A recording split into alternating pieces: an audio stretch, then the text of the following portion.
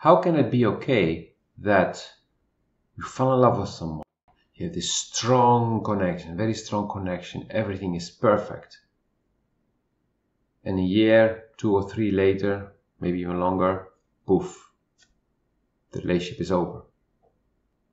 What to do about that? Is it even okay? Is it even acceptable? Well, I'm going to give my perspective on this one, from my personal experience and from what I've seen around me and from my clients. So buckle up. Let's dive into this. It's going to be a rough ride. Like, subscribe, and share. Hi, my name is Lotfi, and in this video I'm going to talk to you about relationships, how it is possible that a beautiful, strong, bonded relationship can expire. In certain societies, when people meet and they fall in love, within 3 to 6 months they get married.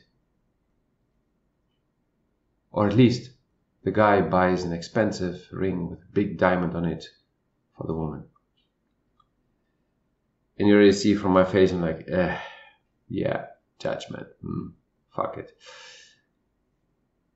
It's a society thing that people need to get married and say that they commit for life.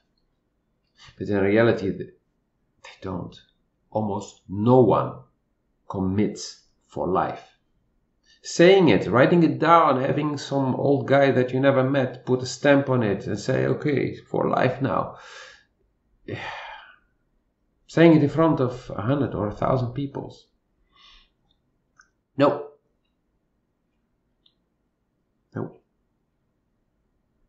On soul level, it's not happening. And when your soul doesn't want something, your mind can try to still do it, but you will fail. People come and go in life. Your parents even, your children even. You will not be together forever. One of you will die before the other, or you will die at the same time. You will still not be together, at least not in this physical reality. Your children will leave home, have their own lives. You may have a serious conflict with one of your children. You will never see your child again, or not for a very long time. There are so many reasons why all kinds of relationships will not last forever. Even friendships change over time, become intenser or less intense, or cool down for a while, or just end. And that's not end of the world, it's not a drama. Yes, it can feel painful, but pain comes from resistance. Resistance is often there because we believe something is bad when it ends. That change is bad. We're being raised with the concept that change is bad for us. That keeping everything the way it is the safest. But it is not. Because if that would have been true, then none of us would be speaking today. Because we would have kept the way we were at birth. Screaming when we need something. And even pooping and peeing ourselves. But hey, no, we don't want that. We want to grow, we want to evolve, we want to become bigger, we want to become smarter, to have new things. We want change. But not for the things that we do not know in what they will change and if it will actually be good for us or not. So it's the unknown that scares us. Well, I can tell you, the next person you meet and that you really like, you do not know everything about the person. You cannot know everything about the person. And you definitely will not know how things will work out in the end. The only thing you know is how you feel in the moment when you meet the person. The only thing you know now is how you feel now listening to this. I never got married. I'm almost 52 years old, never got married.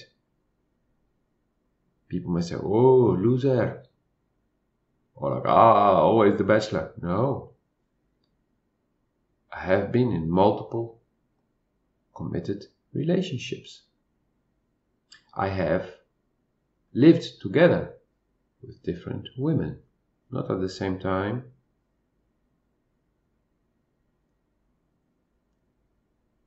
And every time I felt like, yeah, this is the one. And it was at that moment. And if I look at all my relationships, especially the women I cohabitated with, I lived with in the same house, we are not fighting. We may have had a fight at the end of the relationship, but not even in all cases. But we are on speaking terms. Does not mean that we talk to each other regularly. With some, I do converse from time to time, with some not, but the last talks we had, they were in peace. And we are happy for each other that we found happiness again, that we found love again. And we look back at the years we had together and see how we evolved during those years. We look at the beautiful things we experienced, but you also can see like, yeah, but things didn't work out at a certain moment because in our growth, we grew in separate directions. Which is natural because everyone has his unique direction in which he grows. Even when you take twins, when they start to grow up, they start to become different. Rare are the twins who keep doing the exact same thing and who end up marrying also identical twins who are also doing the exact same thing. That's very rare, for good reason. So if you can see life as a long journey on which you meet people, and some travel with you for a while and then they go their ways and you go your way, then it's okay. This is also why certain relationships, not only the intimate ones, can be short and some can be really long, depending on the speed and the direction of evolution of the two people in that relationship, whether it's a friendship, a love relationship, a working relationship, a partnership.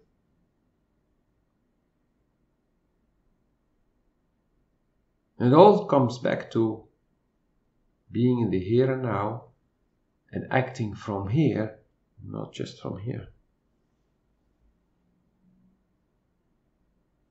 The more you act from here, the more you are at peace with the different decisions that you make, with the things that happen to you, which are ultimately your soul's decision anyway. When being here, you also can hear what your soul wants. You can communicate with your soul. And you can communicate on soul level with people, which makes the interaction much more fun, much smoother, it's easier, deeper. And you see that in certain societies, people are not getting married so soon anymore. It's the people who are more connected with themselves, who are more at ease, more peaceful, and therefore have more peaceful relationships, have less conflict in their relationships, their love relationships, but also their friendships and life in general. So I encourage you to let go of all the thoughts and the programming and what other people may think. Fuck the other people. It's about you, how you feel, your life, your well-being. So listen to your inner voice. Act from there. And you will see the differences. And if you really want to do this, but you still have trouble doing it, contact me. I can teach you different techniques that help you to get more in touch with yourself.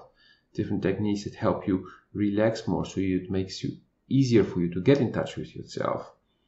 So there are different things. It's a combination of things in your life, different habits, different activities that will get you to that point of more inner peace and harmony. Looking forward to hearing from you. Suggestions for another video, questions you want to be answered, or if you need help. I wish you a wonderful day. Like, subscribe, and share.